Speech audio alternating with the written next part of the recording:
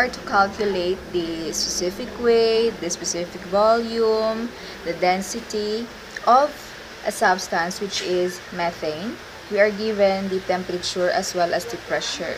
Okay, so in order to do this class, okay, so let us first write the given, basing from the problem, which is of course the material itself, which is the methane, the temperature, which is 100 degree Fahrenheit. This 120 psi class is the absolute pressure, and from this we are asked to solve for the specific weight, the specific volume, and the density. Okay, so let us first solve for the specific weight or the unit weight.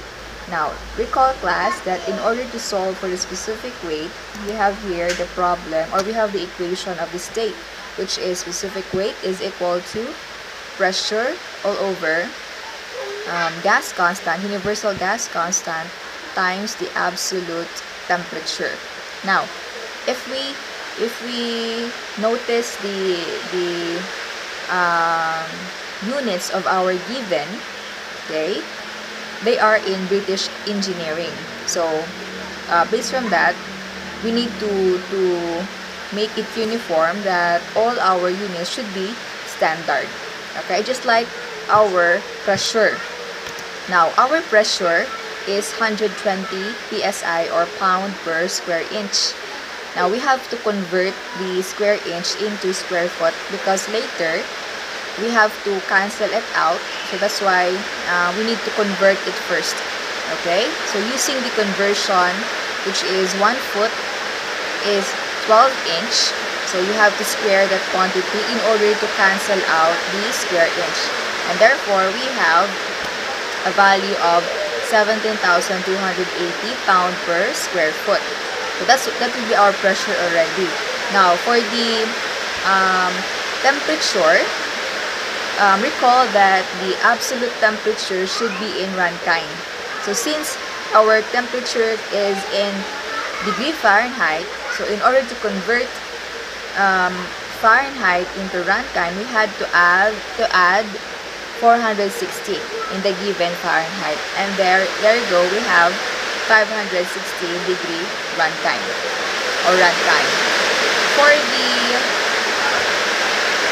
value of our universal gas constant class, if you could recall, I have given you the value, which is depending on our system of unit.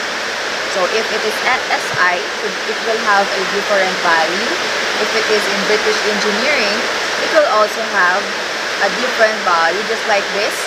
This 96.3 is used in British engineering. Take note, feet per degree Rankine. Okay, so these will be the values that we will be using in our formula. So going back to the formula, so let us now substitute. Okay, so for our pressure, we have 17,280 for our R, and for our temperature. Now, notice class that here the degree Rankine will be cancelled out, and this feet here will be multiplied here. Okay, so what will happen? Our unit of specific weight will then be pound per cubic foot. Okay, so using your calculator, 17,280 over the product of 96.3 and 560 will be 0.32042, so on and so forth. Or you could round it off up to 3 decimal place. You'll have 0.320, and the unit is, look at it class, pound per cubic foot. Okay.